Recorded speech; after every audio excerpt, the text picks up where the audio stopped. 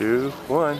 The Traveling Eye is in Egypt, and this is our second day of touring. That's right, and right now we're in front of the Muhammad Ali Mosque, not the boxer, but Muhammad Ali. And while it's not mandatory that you cover your head, it is respectful, and I think it really gives you a great experience to really participate.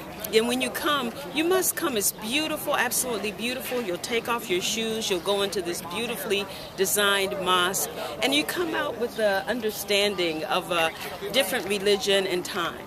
That's right.